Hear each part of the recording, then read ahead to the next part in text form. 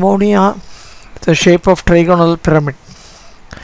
Nitrogen will be present in the apex of the pyramid, whereas the three hydrogens will be present in the three corners of the triangular base. The C3 axis in ammonia passes through the nitrogen atom like this. When you say C3 axis, the rotation about 120 degrees will produce an equivalent appearance, and during a complete rotation of 360 degrees, the equivalent appearance will be produced 3 times.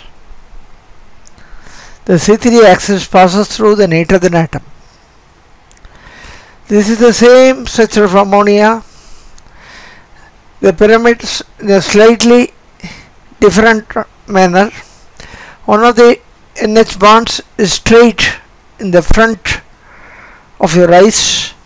There will be one NH bond to the left and one NH bond to the right, and there will be a plane that contains the NH bond.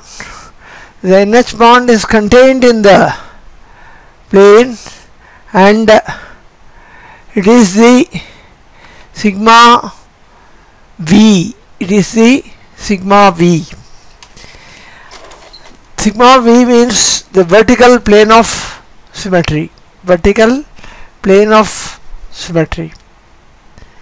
When you say vertical plane of symmetry, what we mean is the principal axis, C3 axis, passes through nitrogen. That is what we saw previously in the previous screen, and there is only axis, and so there is a principal axis, and this plane contains the principal axis, and the plane containing the principal axis is known as vertical plane of symmetry. And so this is a vertical plane of symmetry, and this bifurcates the two NH bonds. These are the two NH bonds that are present. This is one bond, this is one bond, and this plane bifurcates the two NH bonds, and there are 3 such NH bonds, and so there will be a plane containing each of these 3 NH bonds, and so there will be totally 3 sigma V planes passing through 3 NH bonds. So the symmetry elements present in ammonia are E, C3 and 3 sigma V. Boron trifluoride has a trigonal planar structure. Boron is the center of the triangle, and the 3 fluorine atoms occupy 3 corners of the triangular plane. You will find an axis of symmetry passing through the boron atom perpendicular to the molecular plane, which contains the boron and 3 fluorine atoms. And so this is an axis which is perpendicular to the molecular plane, passing only through boron atom. During rotation about this axis, every 120 degrees you will find an equivalent appearance, and during a complete rotation of 360 degrees the equivalent appearances will be obtained 3 times, and so it is a C3 axis. The C3 axis passes through boron atom and it is perpendicular to the molecular plane. Apart from this, there will be an axis of rotation passing through boron fluorine bond present in the molecular plane, which is C2 axis. During rotation about the C2 axis through 180 degrees, the atoms that are present in the axis will not shift. The C2 axis bifurcates the 2 BF bonds, and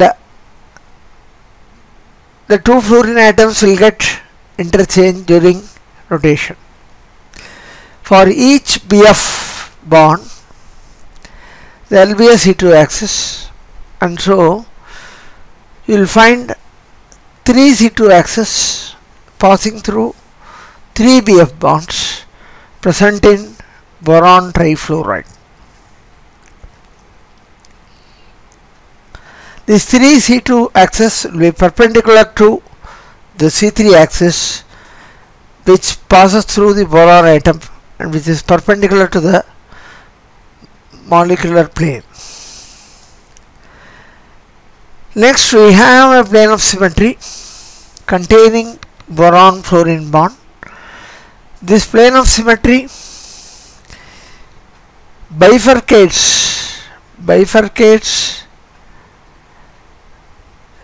the 2 boron fluoride bonds. One BF bond is contained in the plane, one BF bond is contained left of the plane, other BF bond is containing right of the plane.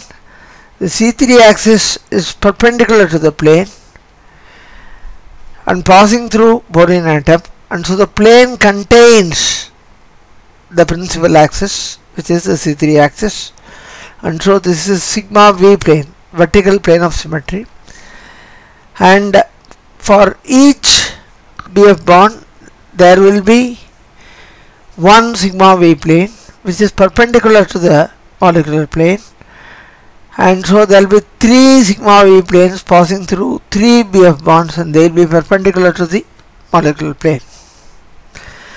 Apart from this, C3 is the principal axis, and there is a plane containing the molecular plane containing all the atoms present in the molecule, which is perpendicular to the principal axis. This is the principal axis, and there is a plane that is perpendicular to the principal axis. This is an horizontal plane because it is perpendicular to the principal axis, and this is a sigma H present in BCl3. To summarize, the sigma H atom plane is present in the molecular plane and is perpendicular to the principal axis. Finally, we have all these things added together. We have E, C3, 3C2 perpendicular to C3, 3 sigma V and sigma H. These are the symmetry elements of boron trifluoride. Carbon dioxide is a symmetric linear molecule as shown here, and if you imagine the center of the molecule, and from the center of the molecule if you draw a line in one direction it meets oxygen atom, and if you draw another line of the same magnitude in the opposite direction, once again you get an oxygen atom, and so carbon dioxide contains center of symmetry. In carbon dioxide there will be an axial symmetry, which is a C2 axial symmetry, which is passing through carbon atom, which is perpendicular to the bond axis. This is the bond axis. The C2 axis passes through the carbon atom and perpendicular to the bond axis.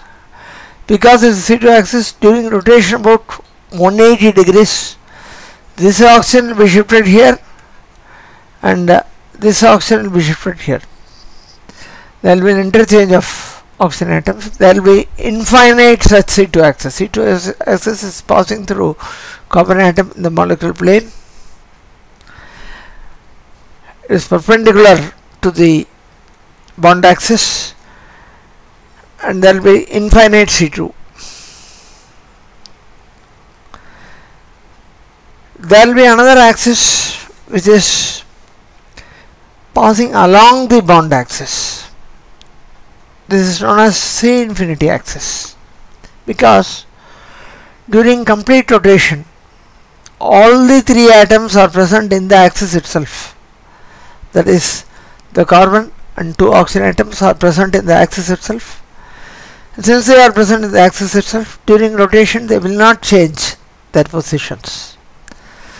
So we will get an equivalent appearance at any moment, So during complete rotation of 360 degrees, there will be infinite such appearances, and so the axis is known as C infinity.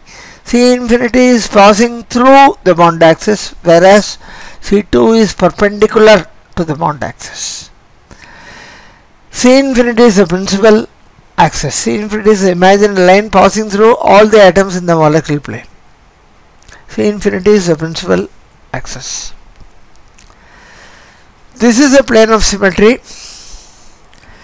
which contains the principal axis C infinity. Since it contains the principal axis C infinity, this is a sigma V plane. But we have how many sigma V planes? We have infinite sigma V planes. How do we get to those infinite sigma V planes? The sigma V planes cut each and every atom. One portion of the atom is above the plane and one portion of the atom is below the plane. One portion of each atom is above the plane and one portion of each atom is below the plane. And the atoms are spherical in nature. So we will have different planes like this which contain C infinity, and so which are all sigma V planes, and that is how you get infinite sigma V planes. Next we have a plane which is perpendicular to the principal axis. The principal axis is C infinity. This plane is perpendicular to the principal axis, and so this is sigma H, horizontal plane of symmetry. To the left of it you find oxygen, and to the right of it you find another oxygen. During reflection, the carbon will not change its position because it is contained in the plane. The two oxygen atoms will get interchanged during reflection about sigma H. To summarize, the symmetry elements, they will be present in huge numbers in the case of D infinity H, which is a point group of CO2. The major important symmetry elements are C infinity, C2. Of course, we have infinite C2. Here I have written as n sigma V. It is not n sigma V. It is infinite sigma V. Infinite C2, and we have infinite sigma V, sigma H, and Sn. Sn is an axis which depends upon the principal axis and the plane perpendicular to it, and so it will be mainly S infinity. These are the symmetry elements of carbon dioxide. The major symmetry elements: E, C infinity, infinite C2, infinite sigma V, sigma H, and Sn. In today's lecture, we have taken three different examples. One is a non-planar molecule, which is ammonia, trigonal pyramidal in shape. The second one is a planar molecule, which is BF3 or BCl3, which is trigonal planar in shape. The third one is the carbon dioxide, which is a symmetric linear molecule, and we have learnt about the symmetry elements present in these molecules. Thank you.